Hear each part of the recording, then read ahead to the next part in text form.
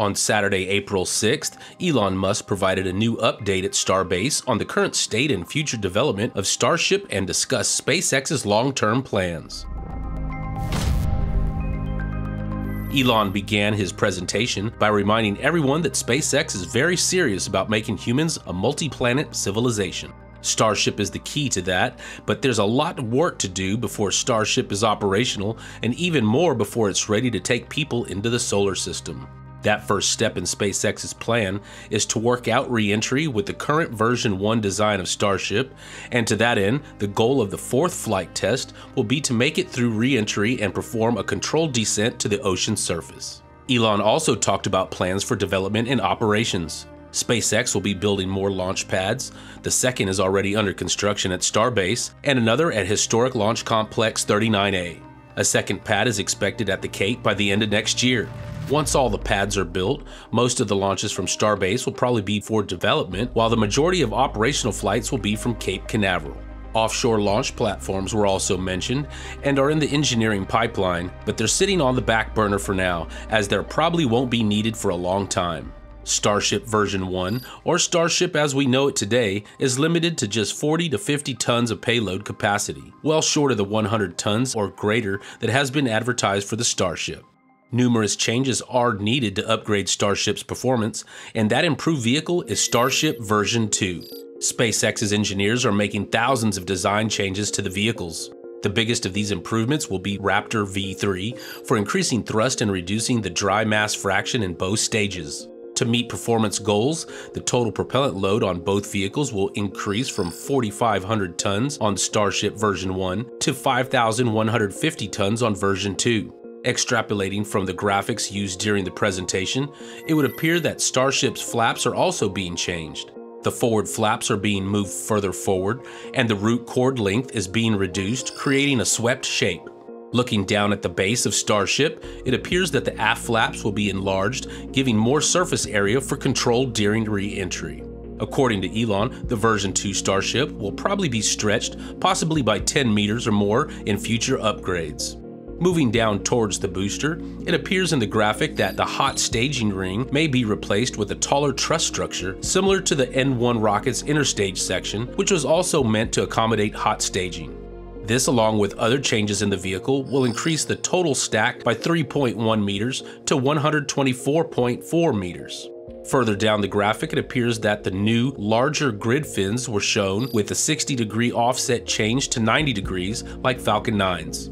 These new grid fins seem to be positioned lower on Super Heavy than version 1 design, looking as if they are positioned underneath rather than on the top of the upper dome of the methane tank. Down at the bottom of the booster, SpaceX wants to eliminate the shielding around the engines, significantly reducing overall weight. While Raptor 2s can't be run safely without protective covers, Raptor 3 can. Raptor 3 will be one of the most important changes for Starship and Super Heavy. The engines have been under a cycle of constant improvement from the beginning. Raptor 1 started with 185 tons of thrust and a very complicated arrangement of plumbing. Raptor 2 greatly simplified the engine's design, making it more compact and much more powerful, pushing thrust to 230 tons. Raptor 3 takes these trends even further to create an even more compact and powerful engine, producing a whopping 280 tons of thrust. In combination with this stated target, Raptor 3 will incorporate most of the secondary plumbing into the walls of the pumps and the thrust chamber jacket, following internal channels inside the walls. This is a much more difficult design to manufacture than Raptor 2, but it's a lot easier to integrate and helps enable much greater performance of Starship and Super Heavy with Raptor 3. Without the relatively delicate external plumbing, SpaceX also hopes to eliminate any need for engine shielding. After eliminating and redesigning so many parts, Raptor 3 should be even lighter than Raptor 2. And to top it all off, Elon is hoping, perhaps optimistically, to see Raptor taken to 330 tons of force, pushing Super Heavy to over 10,000 tons of thrust at liftoff. The goal of SpaceX's Starship is to build a fully reusable rocket, one that can deliver hundreds of times more payload to orbit than Falcon 1, while being even cheaper. Elon stated that their goal is to get the cost of a launch down to as low as $2 to $3 million.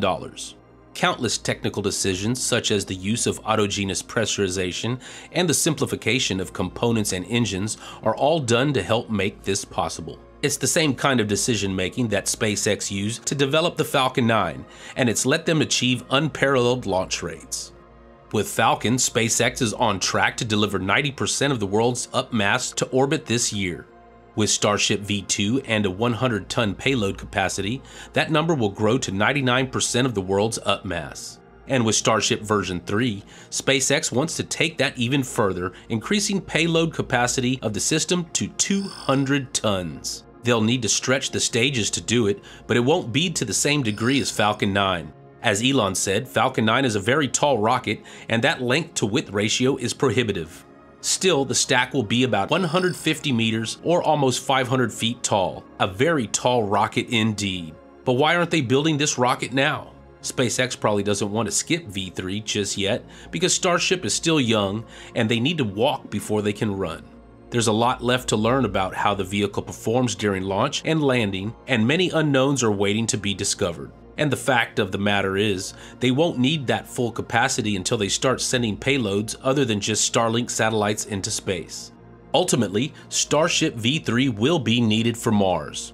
Elon Musk founded SpaceX with the ultimate goal of getting humans to Mars. In the 20 years since the company's founding, Starship is the closest they've come to achieving that goal. During the presentation, Elon spoke on why humans needed to expand and become a multi-planet civilization.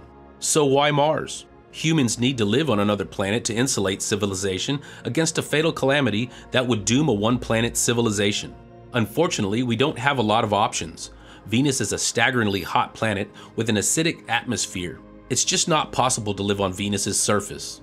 At first glance, the moon looks like a good choice. It's close, and there's a lot of resources of interest there, and SpaceX has every intention of building Moon Base Alpha. Unfortunately though, the moon is still lacking in some key resources that would be needed to support a self-sustaining civilization, and it could be subject to a potential attack from Earth. A more distant celestial body will be more insulated from a civilization-ending disaster, natural or man-made. That leaves us with Mars. It's a real fixer-upper of a planet, but it's the only real choice. Elon went to explain what would be needed to colonize the red planet and estimated that 1 million people would be needed to live on Mars. Mars, however, is not inherently habitable and will take a tremendous amount of work to establish a colony. Millions of tons of cargo will be needed to produce an entire industrial base from scratch. With fleets of starships, this will become possible. One day, when a civilization on Mars can sustain itself without resupply from the Earth, SpaceX will have fulfilled its mission to spread and preserve civilization across multiple worlds. In the not too distant future, SpaceX may very well achieve this goal.